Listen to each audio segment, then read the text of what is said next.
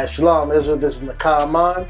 And Brother Adonai. This series is going to be called Quick Cuts. This is Hebrews chapter 4 and verse 12. Go ahead. For the word of God is quick and powerful and sharper than any two-edged sword, piercing even to the dividing asunder of soul and spirit and of the joints and marrows, and is a discerner of thoughts and intents of the heart. So what we're going to do is we're going to answer some questions, alright, through a series of different videos. We're going to get straight to the answer. So we're going to basically pose a question that either we've been asked or questions that people have asked before, and we're going to give scriptures that are going to be quick and powerful and precise, straight to the point. Alright, so with that, we say shalom and we hope you enjoy the series. Here is the quick cut of the day. Can we eat pork? Matthew chapter 5 verse 17 says, Think not that I am come to destroy the law of the prophets. I am not come to destroy but to fulfill. This is the Messiah. He has not come to destroy the law of the prophets. So we have to look at what the law and the prophets have to say. Let's start with the law. Leviticus chapter 11. Let's read verses 1 through 4. Then jump down. Read verses 7 through 8. The book of Leviticus chapter 11 verse 1. And the Lord spoke unto Moses and to Aaron, saying unto them, Speak unto the children of Israel, saying, These are the beasts which ye shall eat among all the beasts that are on earth. Whatsoever parts the hoof, and is cloven-footed, and cheweth the cud among the beasts that ye shall eat.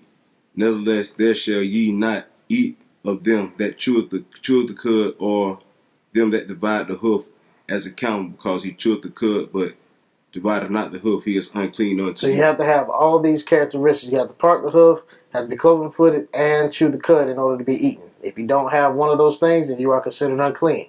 Read verses 7 through 8.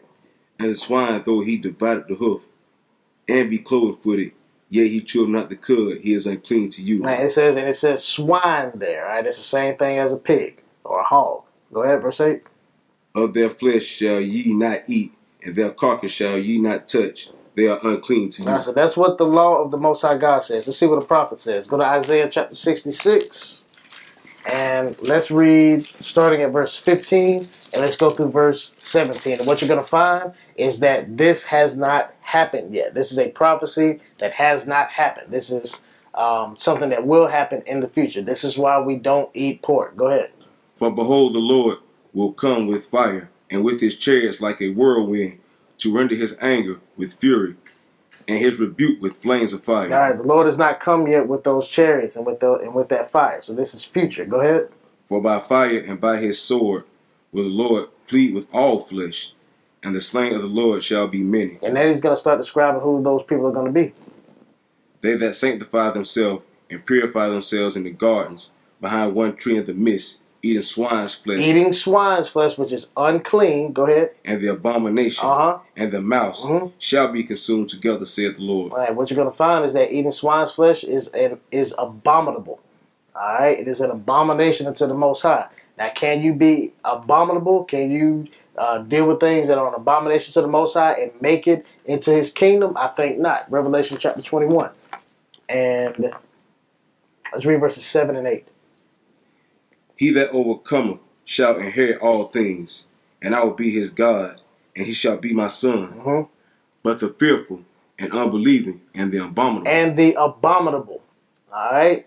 You are abominable if you deal with things that are an abomination. Go ahead. And murderers, and whoremongers, and sorcerers, and idolaters, and all liars shall have their part in the lake, which burneth with fire and brimstone, which is the second death. So the quick cut answer for the day, can we eat pork? No. Shalom.